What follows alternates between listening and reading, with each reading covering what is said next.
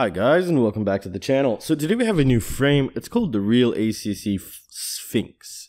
So this is obviously a Hexcopter. It's a 275mm wheelbase. So the most important thing that I was trying to see if it'll fit a 6-inch prop. Now it seems that it would, as you can tell right there, this is a 6-inch prop. But there's a little issue in the back that I don't know how it's going to be in real life. Now it clears perfect, even with a motor. But the problem is, it kind of is just like under the frame here by like that much. So I'm afraid with flex, you know, it might start hitting here. And yeah, so that's something I still don't know, but I really want to build it.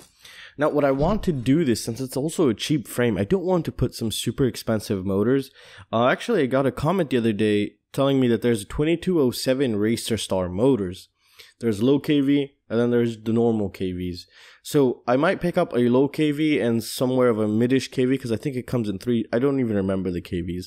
I'll leave a link to them down below once I find them again. So I don't know how I missed those. They're 2207 Racerstar motors, and they're pretty cheap. So this is the kind of thing that I want to put on this guy.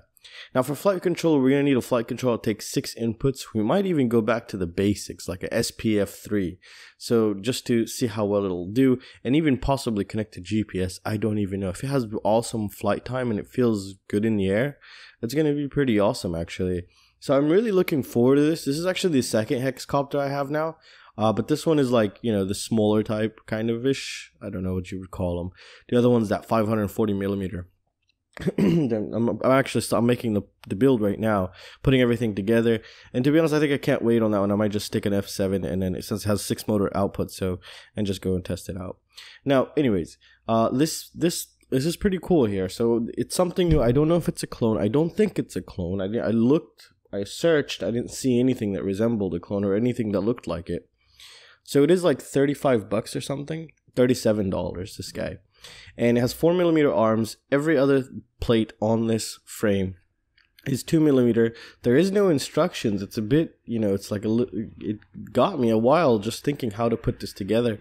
The pictures weren't really that great either. So as you can tell here, one screw would go here, and then each arm is different. This piece would go like this, and this one, the front arm has a little notch, like a little square notch, and it'll fit in there. And this one is just a separate, it's just rounded off.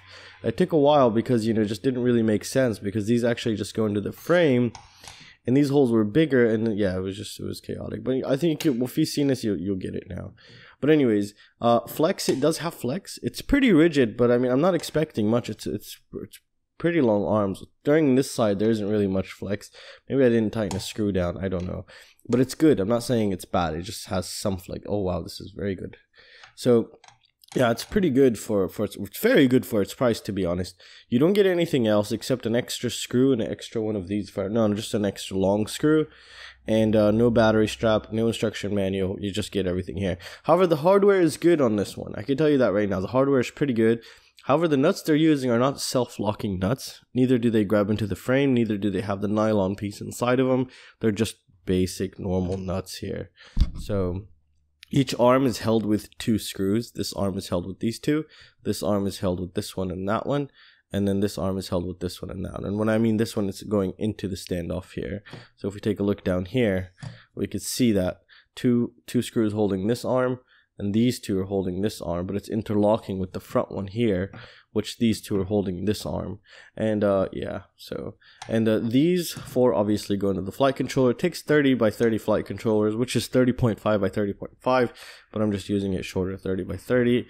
And it seems like it has a lot of space. The space inside is 28mm.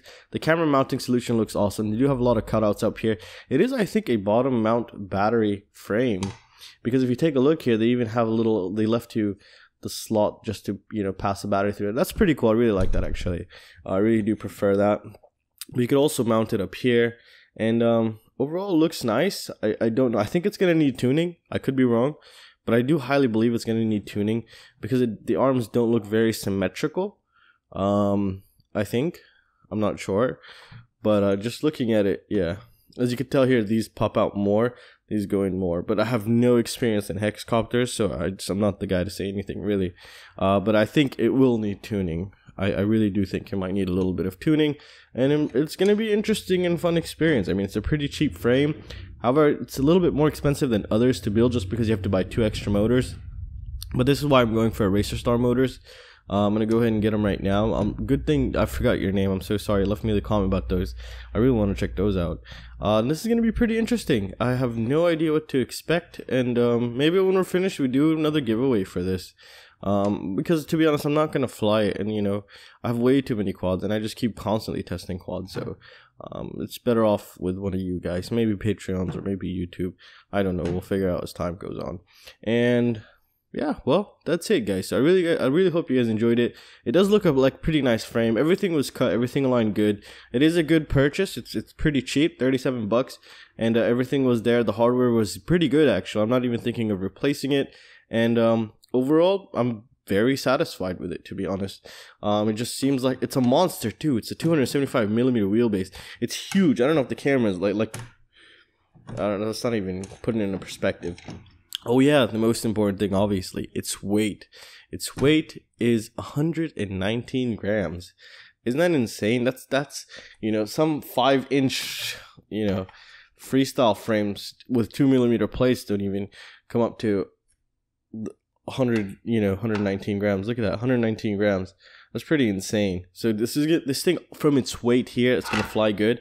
But don't forget, you're gonna have an extra 2 motor weight on that frame. But it's good that it's already pretty light, so it'll help in that perspective. And should be overall pretty interesting. And it looks very nice, actually. Very, very nice. And, well, that's it, guys. I really hope you guys enjoyed the video. Please consider joining my Patreon. I have a lot of awesome giveaways this month. Some premium motors, a DYS Shark, maybe, I'm not sure yet. The Emax Hawk, the Baby Hawk. I got one of those. I haven't flown it yet. I'll be reviewing it soon.